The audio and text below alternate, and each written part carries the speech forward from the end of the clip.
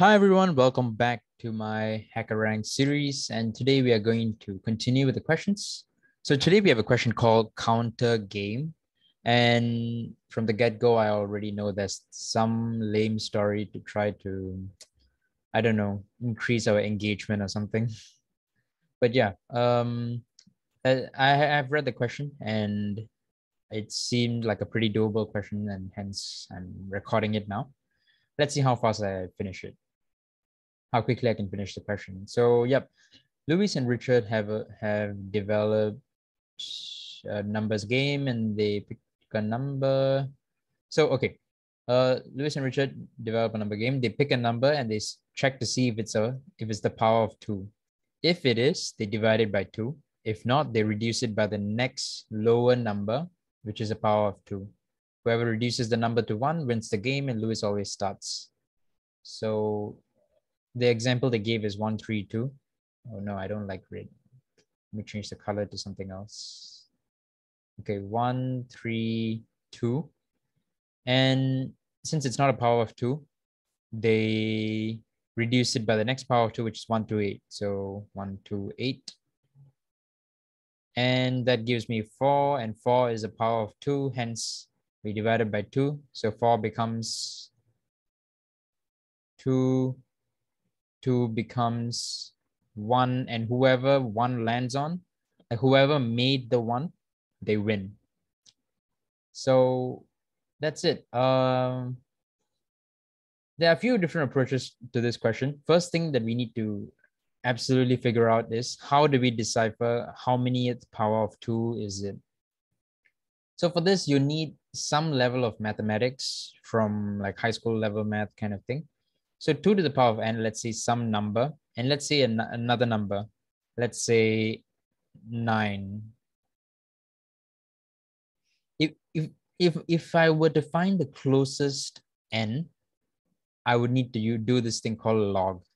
So I can log this, and it becomes 2 over here, and log 9 over here, and the n comes down. And in the end, I can just do something like this. Log 9, oh boy, and log 2. If I'm not wrong, you should get something like 3 point something something. Let me just take my calculator out. Log 9, log 2. I'm getting 3.169, 3.169, 9 and a 9 and a 9. It just keeps going. Oh, no, sorry, 9925. Yeah, okay. The point is, the closest to the power of, like, the n is 3.16 something. So the closest 2 to the power of something to 9 is 2 to the power of 3. This looks nothing like 2. Is 8, which is pretty damn close to 9. So that's why we're going to, we will be using this method to find out which is the closest power 2 to the power number that exists next to this number that I'm looking at. So with all that being said, this is the hardest part of the question, like to find out this logic. And once this logic is done, I think the rest of the question is quite straightforward. So let's try to, actually, no, it's not so straightforward. There's a bit more mechanics that we need to figure out, like how do we pass the thing, and when do we pass the baton or something. Because as you can see, it's Lewis's first turn at first, and if she's unable to make it into 1, she passes it to someone else. But if she does make it into 1, like if she reaches 1, if she divides it by 2 and reaches 1, she doesn't pass the baton, she just wins the game. So we need a way to like keep checking if it is 1 and make sure that we don't pass the baton accidentally. So, okay, I think I've said a lot of things. Let me just come up with the answering mechanics first. So answering mechanics is going to be something like this. They say Lewis starts first every time, right?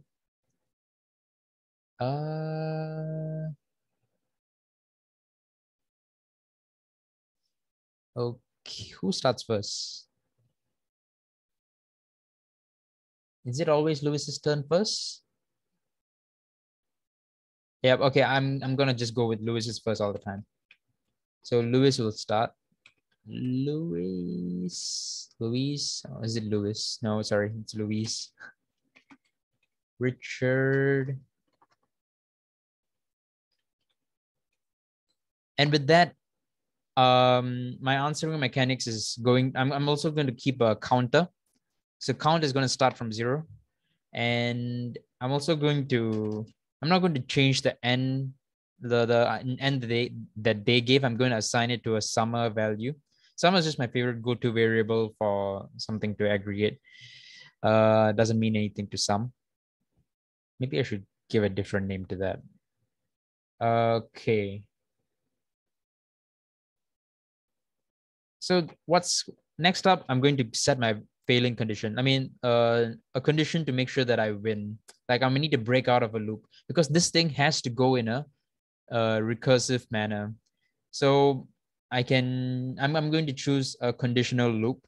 The kind of winning condition being when summer is not equal to 1.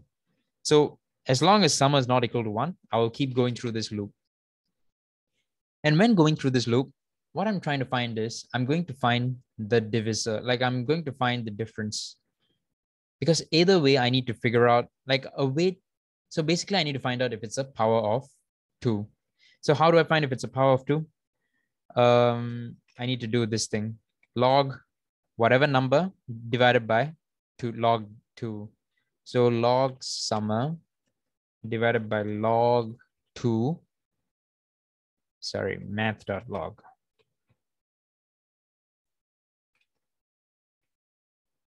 That would give me a number. So if it was a perfect, if it's a perfect power of 2, this value would be a whole number. Else it will be a float. Well, I mean, it'll be there'll be a decimal point beyond this thing. But I cannot ensure that every single, like, there's no way to like this by dividing itself by default, this thing will become a float. So I cannot just use the type function in the Python syntax to figure out if it's a float or integer. This by default has become a float at this point since I used a divisor. So what I can do is I'm going to ground it. I'm going to floor the value. So let's say my summer is 5. Summer math dot log 5 over log 2. I'm going to get something like 2 something something something. But by flooring it, I'm just going to make it into 2. Why do I do that? Because now I can take this whole thing and 2 to the power of that value and summer minus that. That way I can get the divisor.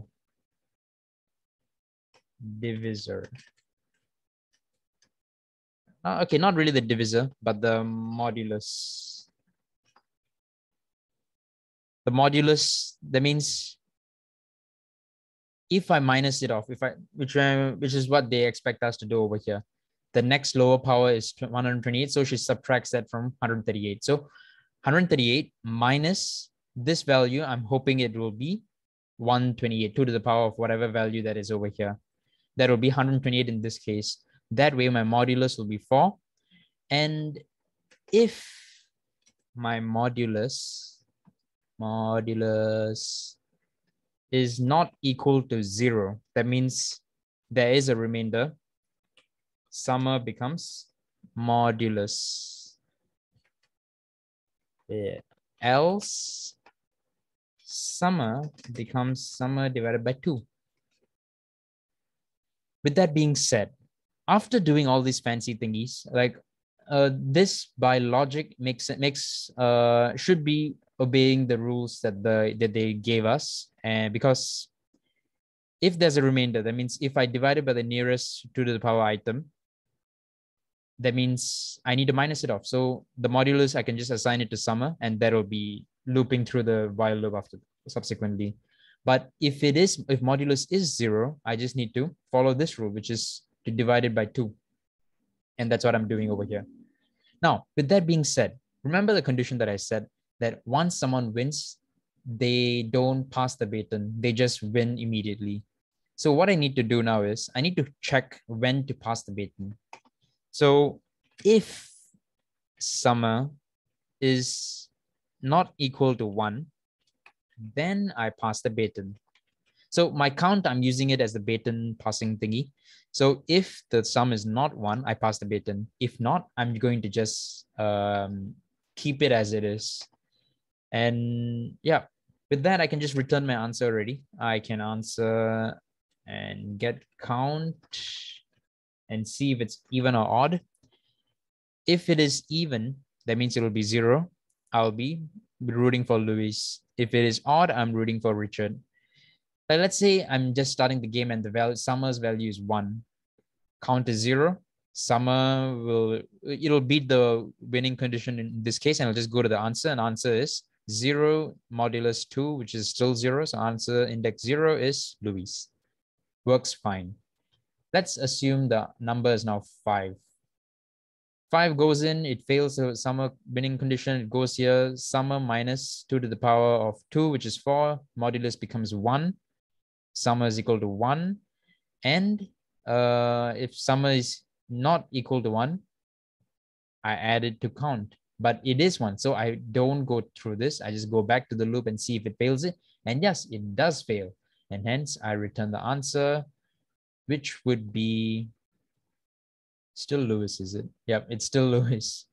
So yeah, this is how this question works. We don't, like normally I will try to keep running some tests intermediately just to know if I'm the right track. But in this question, I believe I'm quite confident. I'll be quite heartbroken if I don't get a green tick now.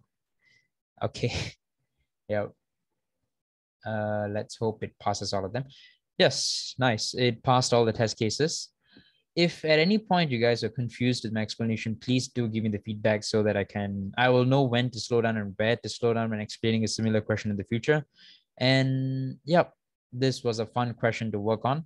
And yeah, we might need to bring in high school math time, like here and there. And yeah, I normally enjoy these type of questions where we have to use some logarithmic. This would most likely be the fastest method instead of doing some internal iterative loop or something. So yep, hope you guys enjoyed the question and let me know what else you'd like me to try, and I'll see you guys in another video. Bye.